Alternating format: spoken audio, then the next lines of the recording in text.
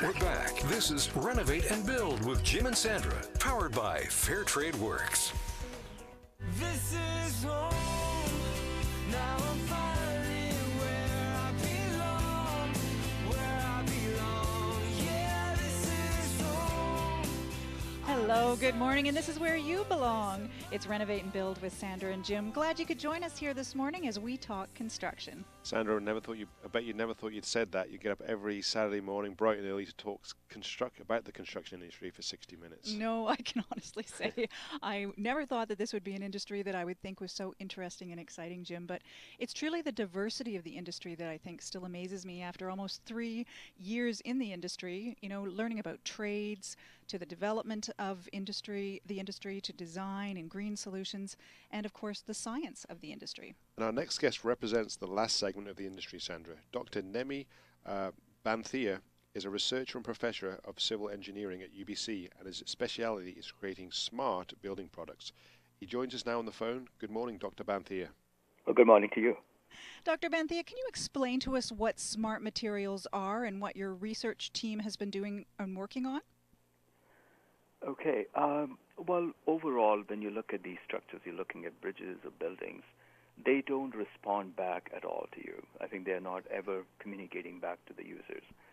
Now, smart buildings or smart materials are the ones that allow that to happen. They allow the structure to respond back to not just tell us about its condition, not just tell us about the loading it's carrying, not just tell it about its, how safe it is, but it also at the same time can actually repair itself. It can actually, take mitigative measures if indeed there are certain conditions in that structure that require, changes or that require, basically some intervention, I think. So these are smart materials or smart buildings overall that can actually not only respond back, but I can also tell you and communicate back as to what those conditions are that they're going through.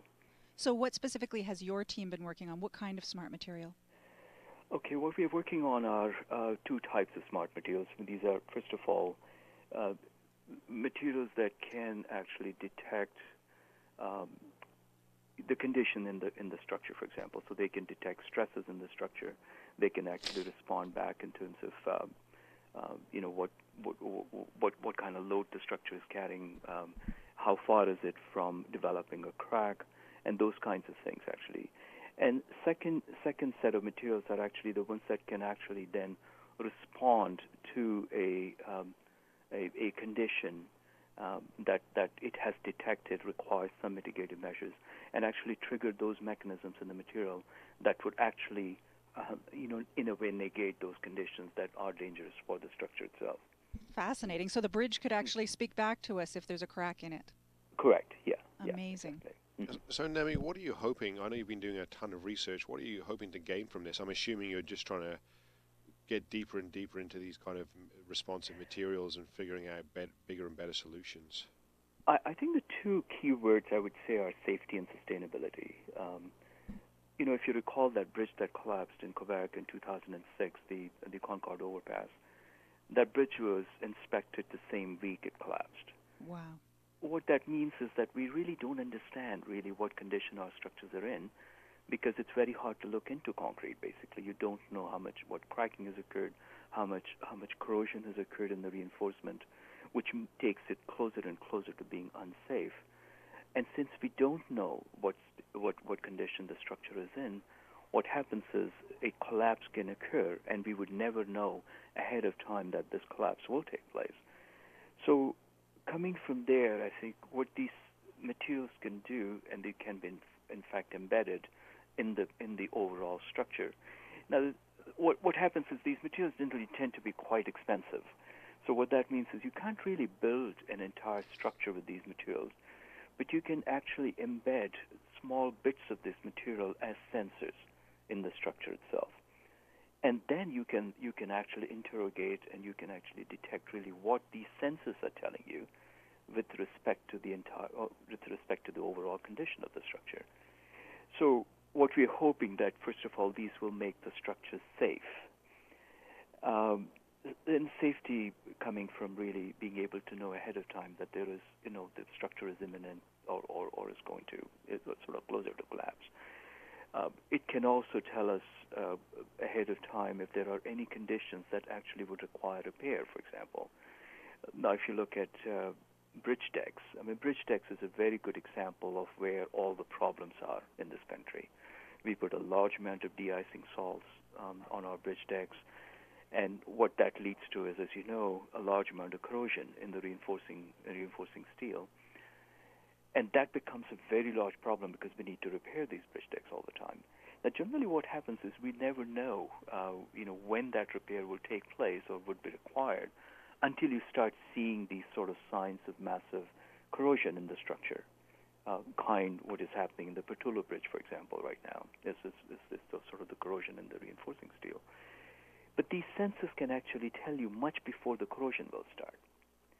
This is very good because then I don't need to wait another, several years before I get to a point which is essentially a point of no return, and I have to replace the deck.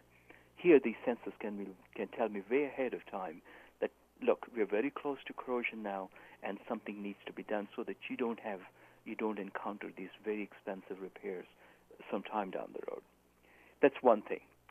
Second thing is on the sustainability side, I think. What this also allows us to do, a lot of the designs that we perform today are oversafe.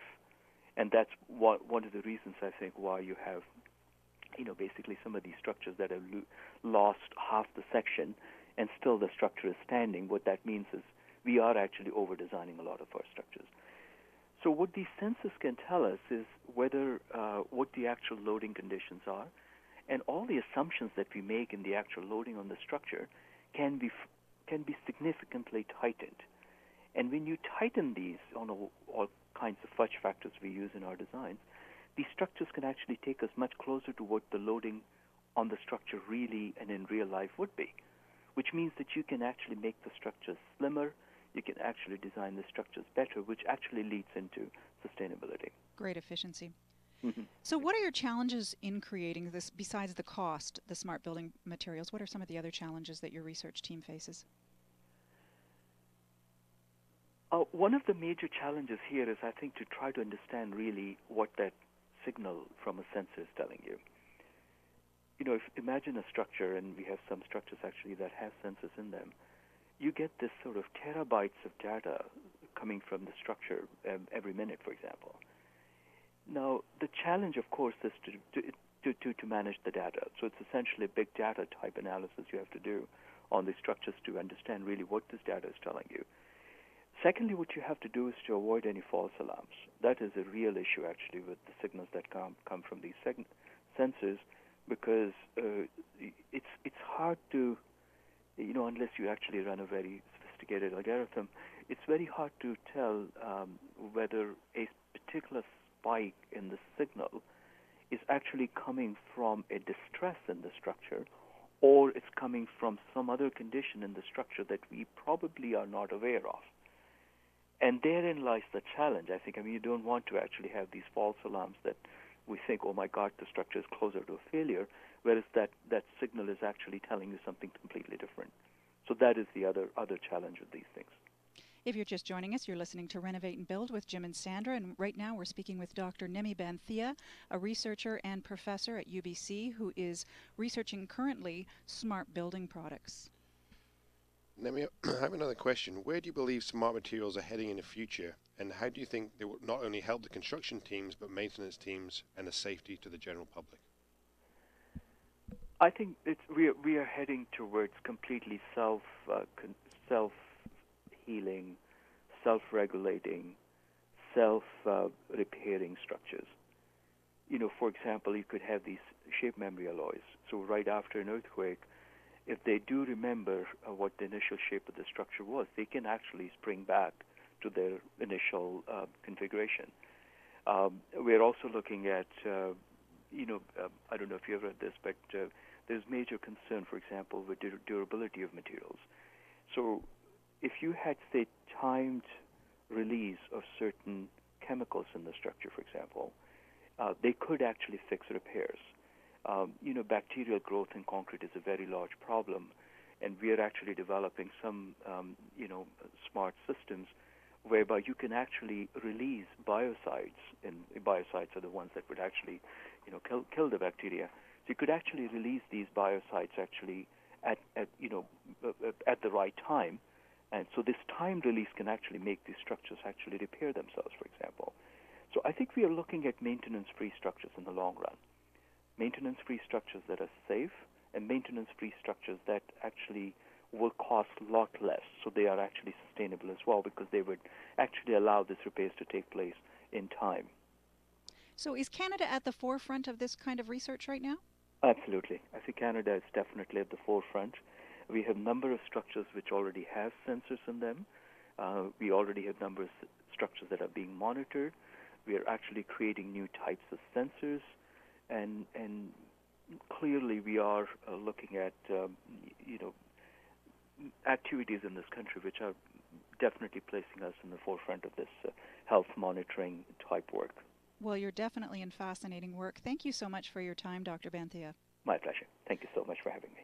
We've been speaking with researcher and professor of civil engineering at UBC, Dr. Nemi Banthia.